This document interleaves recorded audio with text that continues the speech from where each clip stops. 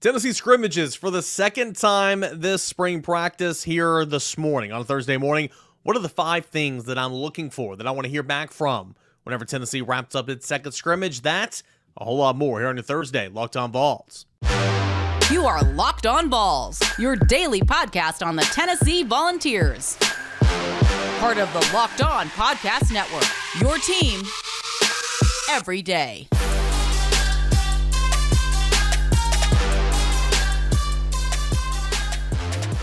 What is up, everybody? Welcome into it. This is your Thursday edition of Locked On Vols. I'm your host, Eric Cain, @_Cainer on Twitter, @Locked On Vols, where you can always find me.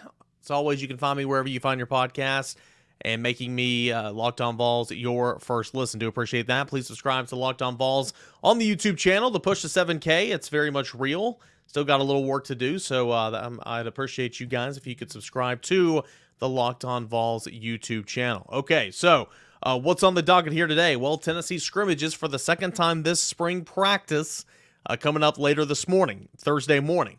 What do we want to hear? What do I want to hear from Josh Heupel when he meets with the media after the practice session? What are the players and position groups, top 5 things I'm going to be on the lookout for to see if Tennessee can do here in scrimmage number 2? And then don't look now, but the orange and white game, it is a week from Saturday. It is coming up in just a little over a week. Spring practice has come and gone in an absolute hurry. And so scrimmage number 2, it is a big one, and we're going to talk about that, preview that here in segment number 1. In segment number 2, Kirby Smart had some comments the other day when asked about what he's looking for at the quarterback position. So was he talking about Tennessee? I'm going to play those comments. We're going to discuss and try to figure it out together, because I think he definitely was talking about Tennessee. And if he was talking about Tennessee, I mean, does he have a right to? Like, well, what's this mean? Let's look into it, right? We're at that point in the offseason.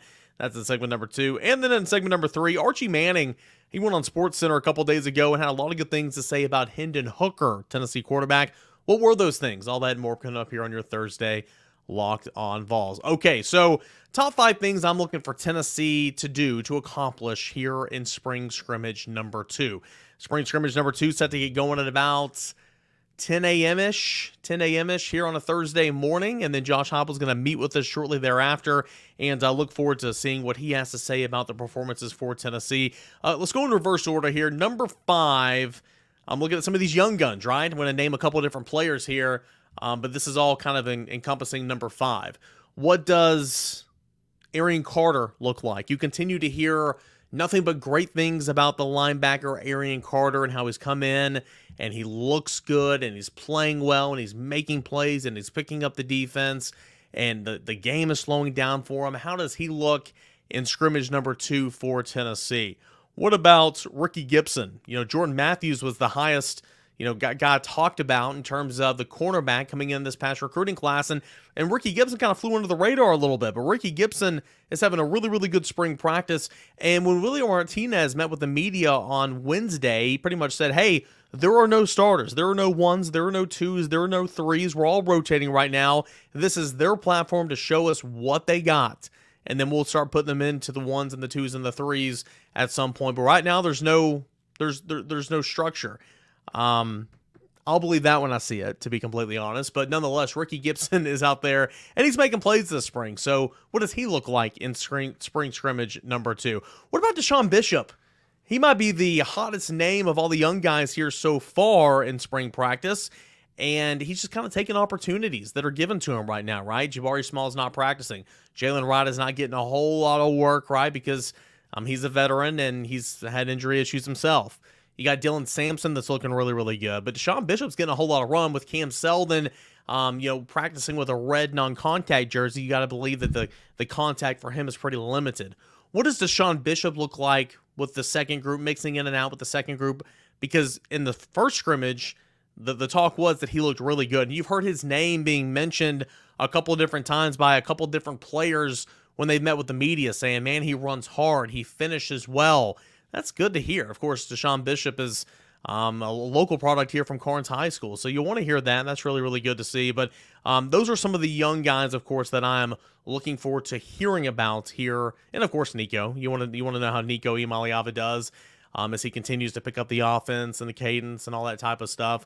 going on throughout his first spring here at Tennessee. So those are some of the young guns, the names from the younger guys I'm looking forward to hearing. What about number 4? Will the tight ends continue to be active in the receiving game? Ethan Davis is a guy that has looked really, really good, but is, wearing a red non-contact jersey, coming off an injury. I don't think he's 100% full go, ready to go right now, and that's okay. But in scrimmage number 1, Jacob Warren caught a touchdown pass. McCallan Castles caught a touchdown pass. Where is McCallan Castles in terms of the physicality of the game that tight ends have to do in order to make this offense go? Very much a pass catcher, when he was recruited to Cal to begin his college career, and of course whenever he was at UC Davis. How is he continuing to progress here with Tennessee?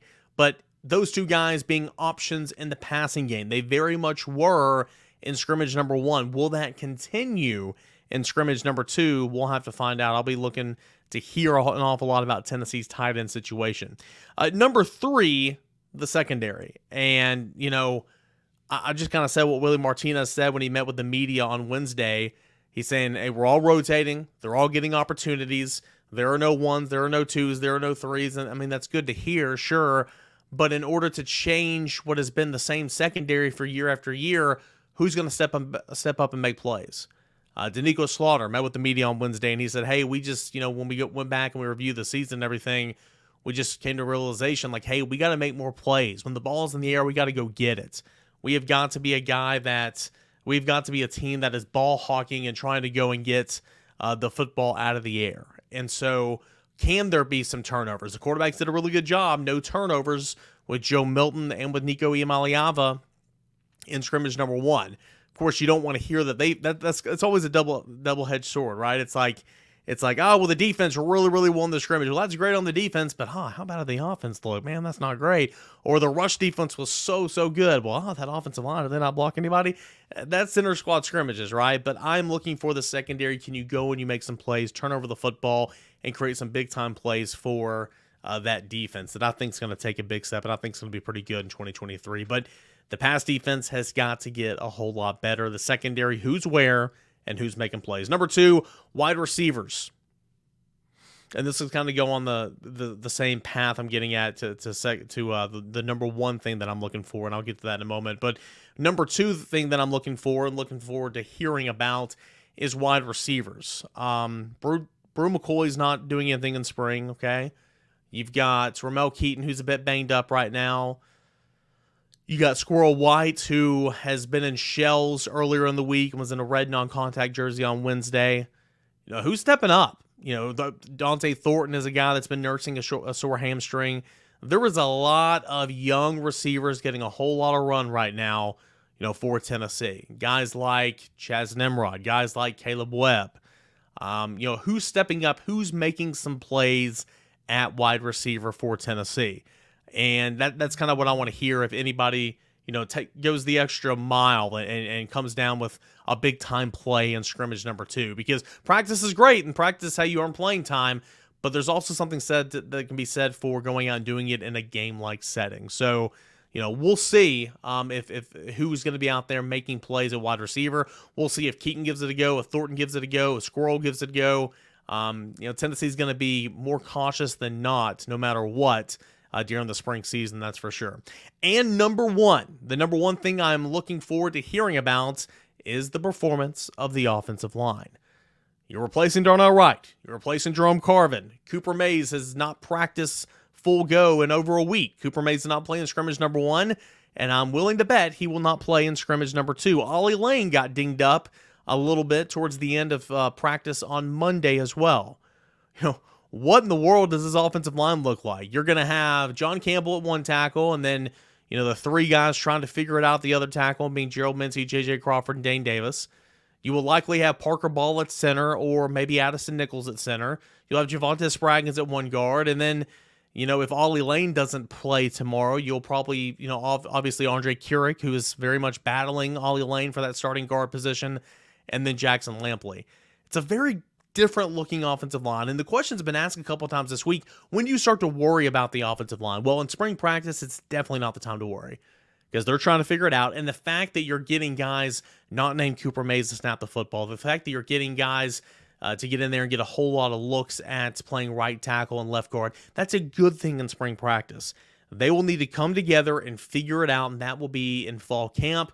But also, you want to be able to, block and be able to move the ball offensively to put together some competitive scoring drives, right? And, the offensive line is very, very much in flux right now in terms of who's out there and who's not. So that is the number one thing I am looking forward to hearing back about scrimmage number 2. So what about you? My 5 things. Want to hear about the young guns, some of those freshmen. Want to hear about the tight ends that they're still active in the passing game. I want to hear about the secondary, any big plays there. I want to hear about the wide receivers, who's out there and who made some impressive catches. And then I want to hear about the offensive line, who started the scrimmage and who maybe stood out, who maybe gained some separation and trying to fill those 2 gaps. All right. We will obviously come back tomorrow, and I'll tell you everything that I've heard about spring scrimmage number 2 during Tennessee's spring practice. Hey, when we come back, Kirby Smart had some things to say about what he looks for in a quarterback. Was he throwing shade at the University of Tennessee? That and more when Locked On Vols returns. But hey, the NBA playoffs are almost here, and now it's the perfect time to download the FanDuel Sportsbook app. It's America's #1 sportsbook because new customers get a no-sweat first bet up to $1,000. That's bonus bets back if your first bet doesn't win. Just download the FanDuel Sportsbook app. It is safe, it is secure, and it is super easy to use. Then you can bet on everything from the money line to point scores, even three-pointers drained. You can bet on the spread, the money line, the total, hit that over, hit that under. You can go individual player props like points, rebounds, assists, turnovers, all that and more. That's it. FanDuel Sportsbook. Plus, FanDuel Sportsbook even lets you combine your bets for a chance at bigger payouts with same-game parlay.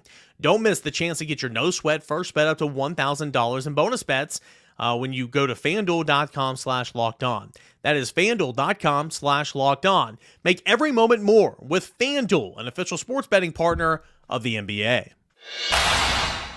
All right, guys, welcome back into your Thursday edition of Locked On Vols. This is Eric Cain, and here in this segment, we're going to talk about some comments that Kirby Smart had earlier this week. I believe this was a press conference setting, and then the question was just simply asked, hey, what do you think, what are you looking for in a quarterback, right?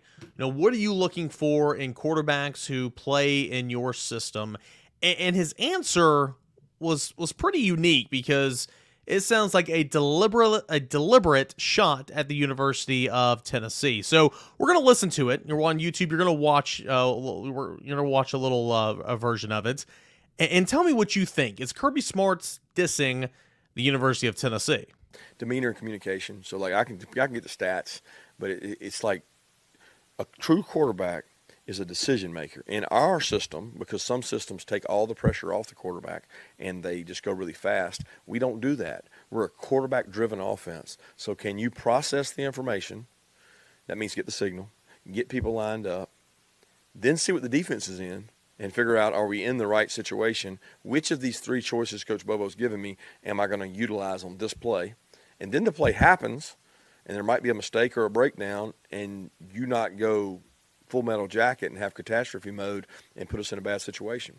So, decision making is the #1 thing I want to see at the quarterback position. Can you make consecutive decisions over and over that don't cost our team games? Because we have enough playmakers and we have enough plays that you will make a play inevitably.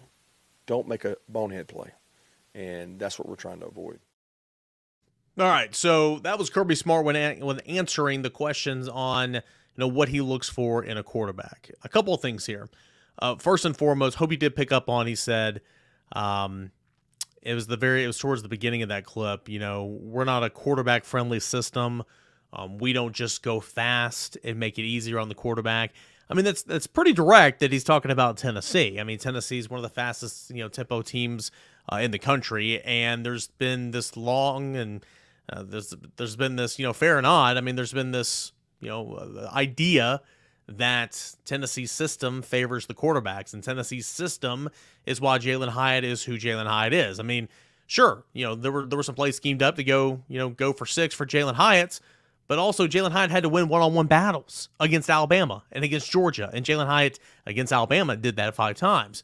And, against some of the other teams in the SEC. Did it twice against LSU and, some other big time catches. But, that was deliberate, right? And this can be, and I'm sure the Georgia fans are going to jump in the comment section, because anytime I say anything about Georgia, I have to continue to go through and monitor these comments on YouTube. It's really just hilarious. But and sure, this can be, Tennessee, living rent free and all this type of stuff. But you heard the comments there. It was, quarterback friendly system like some other teams out here, just going fast and all that type of stuff. That is deliberate to Tennessee. Also, he continued to go on and say, in our system, our quarterback has to process information at a really, really, fast pace. You have to decipher which one of the 3 play calls you get and decipher which one you're going to call depending on what the defense is in. Hey, newsflash to Kirby, there's a lot of teams, Tennessee included, that does that same thing, that asks that same thing from its starting quarterback. This is not unique to what Bobo does at Georgia, okay? That is not unique to what the University of Georgia does. There are several quarterbacks. In fact, if you're a quarterback at the Power 5 level and you can't do that, then I don't think you're in a very good position as a team overall, in my opinion. Hendon Hooker did that repeatedly for Tennessee. If you watch games, there are 3 guys signaling in, information and everything. And sure, one of those might be dead. 2 of those guys might be dead and one might be live, depending on the color, and they change it quarter to quarter and all that. But still, you were getting a call, and Hendon Hooker had absolute free reign at the line of scrimmage to check out of anything he wanted to, flip the script, go past or run, whatever the case may be. This is not something unique just to Georgia. That's what cracks me up about this whole thing. Sure, I listened to the quote, and I dug down deep into it a little bit because it was a clear shot at Tennessee. It just was what it was.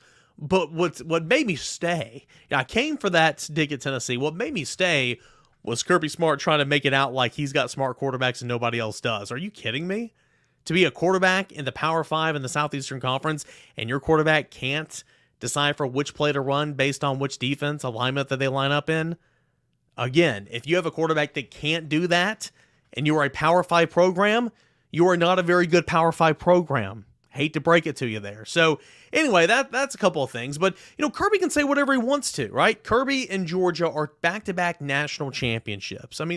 That's what Tennessee wants to be. That's what every college football program in America wants to be. You want to be a national champion. And Kirby's won back-to-back. And so you got to tip your cap, right? It is what it is. So Kirby Smart can say whatever he wants to. They're the champs. But also, I don't think Georgia fans are lying awake at night having nightmares about the University of Tennessee, right? Tennessee had its best team in, over a decade last year, and it still wasn't a competitive football game. The final score was just it was a 14-point loss. I understand that. But if you remember watching that game, it was not the most competitive football game. It felt like Tennessee was down by a whole lot more. That does not mean that Tennessee's not good, and that does not mean that Tennessee's not on the verge of knocking off the top-ranked team in the country or Georgia or whatever the case may be, because Tennessee's had wins like that in 2022. That's for sure. But also, Georgia's very much aware of Tennessee, right? Georgia knows that Tennessee is out there. Georgia knows that Tennessee is getting better.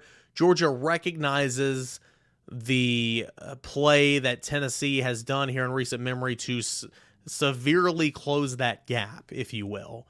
So it's not like you're worried about it, but you acknowledge it, and you know that that dominance over the SEC East is not what it once used to be, even though you just won a national championship. Florida is down right now. South Carolina is they're in a pretty decent spot right now, especially if you get good quarterback play from Spencer Rattler again. But Tennessee is clearly the challenger to Georgia in the SEC East right now. So I don't know. I just found it kind of weird that you would take an unnecessary shot, because it is what it is. Somebody said, "Hey, Kirby, was that a shot at Tennessee?" He's going to say, "Oh no, absolutely not. I've got the utmost respect for Josh Heupel and the Tennessee program. They do things." Blah, blah, blah. You're never going to admit it on the record, but 100% that was a shot at the University of Tennessee, for sure. But also, who cares? Kirby, at the end of the day, is your goal, is your aspirations as a college football coach not to win national championships. In order to win national championships, you've got to win football games. So even if all that stuff that you said was true, Tennessee is winning football games. So who cares if it's an easy system, if it's a quarterback-friendly system and Tennessee goes fast? If you're winning football games, then who flipping cares, right? Right? So again, it's hypocritical on a number of levels, that dig at Tennessee right there. Because again, if you don't think that's a dig at Tennessee, then, well, I can't help you out much right there. It just kind of is what it is. So I don't know. A lot of you guys asked me to kind of comment on that. So I went and I heard about it, but I went and listened to it. And I kind of did some digging, and that's kind of my thoughts on what that is. It's just kind of funny, in my opinion, to be completely honest. Also, I'm not going to act like Georgia was the biggest challenger to Tennessee to get Jake Merklinger. Tennessee beat out North Carolina to get Jake Merklinger, who is a 4-star quarterback, who is a top 100 prospect in the country from Savannah, Georgia.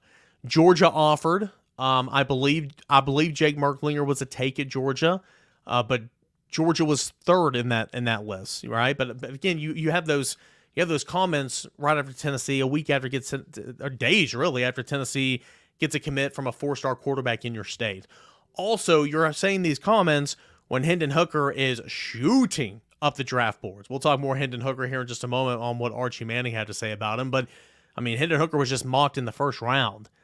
So again, it's hypocritical on so many different levels. So it's not a big thing. It's not the end of the world, but you hear those comments and it's hard not to hear that dig at the University of Tennessee because that's what it was. So I just think that it kind of goes to show you that I don't think Georgia's scared, but Georgia knows. Georgia is aware. The head football coach at Georgia is absolutely aware of kind of what's going on right now at the University of Tennessee. So I kind of found that interesting. You guys wanted to know my opinions on Kirby Smart's comments? Well, there they are. What did Archie Manning have to say about Hendon Hooker? He had an appearance on SportsCenter a couple of days ago. A lot of good stuff to say about Tennessee's quarterback and the guy that's about to be drafted into the National Football League. More on that coming up next here on Locked On Vols. All right, guys, we got a final segment left here of this Thursday edition of Locked On Vols. Appreciate you guys hanging out with me here today, making Locked On Vols your first listen. Tennessee scrimmage number 2 of spring practice. That is later this morning. Josh Heupel is going to be with the media. Look forward to breaking down everything that I have heard about scrimmage number 2 with you guys here on Locked On Vols here for a Friday. Also, Tennessee baseball gearing up for a big-time series against number 3 Florida. That's coming up Thursday, Friday, and Saturday of this weekend. Another Thursday, Friday, Saturday series. So a lot of exciting things happening there. Tennessee football recruiting, it never stops. But hey, Archie Manning, he made an appearance on SportsCenter earlier this week, and he's promoting his new ESPN Plus special, On the Clock, which features conversations with all the Mannings, Peyton, Eli, I would imagine Cooper as well, along with Archie, are having with some of the top quarterback prospects in the 2023 class. So, appearing on SportsCenter, Archie Manning was asked about Hendon Hooker, and he had a lot of good things to say about Hendon Hooker. He said, well, he transferred from Virginia Tech. Rest assured, we're always going to have the Tennessee quarterback at our camp. You can just bet on that if you know what I mean. Obviously, Peyton Manning, is going to always have the Tennessee quarterback at their passing academy camps. But he goes on to say, but I think what impressed me about Hendon, the day before when he was working out in Knoxville, he got hit in the mouth. I'm not sure if he was with a football, probably was, but knocked a tooth out, and the trainer said, don't go. You don't need to go down there. You really don't need to work for the next 3 or 4 days. It's nothing bad, but he came anyway, and he only threw a little bit, but he just came to be around the guys. He came to be around Peyton and Eli. He came to kind of learn some things in their meetings. Just outstanding human being. And so, we had heard about Hendon Hooker's toughness. Of course, we've seen it the last 2 years here at Tennessee, right? But also, correct me if I'm wrong, there was media availabilities. Maybe it was the week of the Alabama game this past football season. Maybe it was spring practice. Something about asking some offensive linemen. I think it might have been Cooper Mays that actually said this. But you had Hendon Hooker in the 2021 game at Alabama lose a few teeth. Got hit in the face, got hit pretty hard, lost a couple teeth, but he stayed in the football game and kept competing, and he had a heck of a ball game, gave Alabama everything they could possibly handle on its home field in 2021. If you remember, Nick Saban was beside himself, losing his mind on the sideline. Of course, Tennessee still lost that football game in a hurry in the end. It kind of went away there, but we had heard about Hendon Hooker's toughness before, obviously. We've seen it. But here's another example that's Archie Manning is saying that he was working out, got hit in the face, lost some teeth or whatever, was advised not to go to the passing academy, yet still went because he wanted to be around the guys and wanted to be a student of the game and learn. Quote, just an outstanding human being, end quote. He went ahead and talked about his season this past year and obviously the ACL injury. Quote, we followed him close throughout the year. What a year he had. What a year he was having. He had the unfortunate injury. That was just not right because I'm not sure if he was going to win the Heisman Trophy or not, but they were doing some great things. But he's handled it so well, talking about the injury. I check in with him often. He's got a great positive attitude. I think Hendon Hooker is going to make some NFL team a really, really good quarterback one day. Some high praise there from Archie Manning on SportsCenter. Again, on the ESPN flagship show to promote the new ESPN Plus On the Clock for the Manning family. On there promoting it, but ask about Hendon Hooker a lot, who's the fifth quarterback essentially on the quarterback hot board for this class, but very easily could be a first-round draft pick. And that's kind of where it's trending right now. Some really, really good things said by Archie Manning on Hendon Hooker. Does that even really surprise us, though? I don't think it should because, obviously, we've seen it in action last couple of years. Hendon Hooker, of course, is recovering from an ACL injury, and he spoke to the media. I was there. I was there. I saw it happen. He spoke to the media last week after Pro Day and was asked about his status in terms of the injury. He said that he feels like he's making a whole lot of progress in terms of his ACL tear. He said the next checkpoint is going to be in a week and a half, and he's going to see if he's going to be able to drop back. But he said it's been good to actually take a little bit of a drop, feeling good, coming out here, throwing with the guys, being around the guys. It's been an absolute blast. So Hendon Hooker's recovering at a really, really good rate right now, and it was good to see him with the football in his hands, last week at Pro Day because it had been so long since we've seen that. But Hendon Hooker continues to be trending in the right direction. Tennessee very easily could have 2 first-round draft picks, potentially, might have 3 first-round draft picks, depending on the run with quarterbacks. And if a quarterback-needed team gets desperate to make a move to go get Hendon Hooker, potentially, I see that happening so much. Maybe if Minnesota passes on him at 23, what does Seattle do with all their, draft capital?